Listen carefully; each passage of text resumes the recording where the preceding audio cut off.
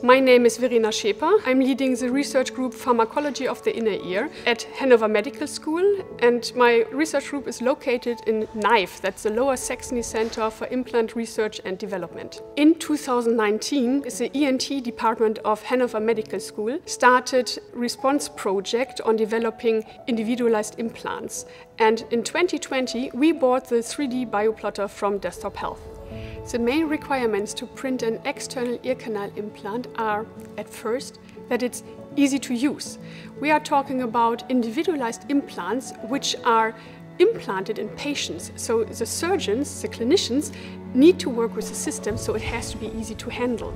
Then we have the precision. The system allows us to very precisely print an implant individualized for that specific patient. So we want to have individualized implants because we are dealing with body niche which are very precise. The printing has to be reliable. At that time point when the surgeon wants to have an implant printed, the system has to work. The printing has to be reproducible, and for this we have to have the same building, so the same implant, printed a few times to compare it for quality management. And the system is easy to clean.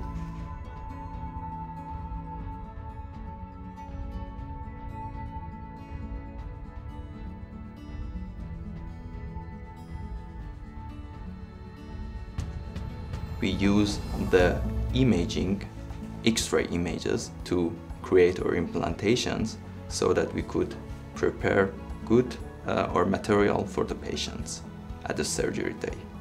One of our first applications of this new technology was for the stenting of a reconstructed outer ear canal in a child that suffered from congenital atresia of this outer ear.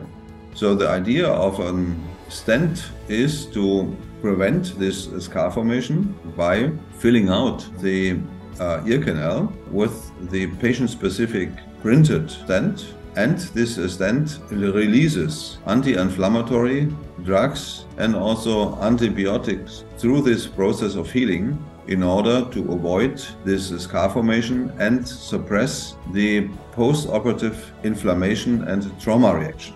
This system, the Bioplotter, this manufacturing series, are really made for that and ideal for many of the clinical problems to be solved we face today. We have pioneered the use of this 3D printing Bioplotter for human use. We will have a second printer in the beginning of 2024, and this printer will be set up in the clinic so that the clinicians can directly print at site for the patients.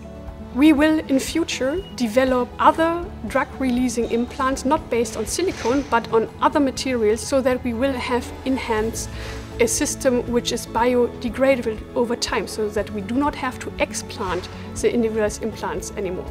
We print patient-individualized drug-eluting implants for our clinic, and we treat our patients in-house.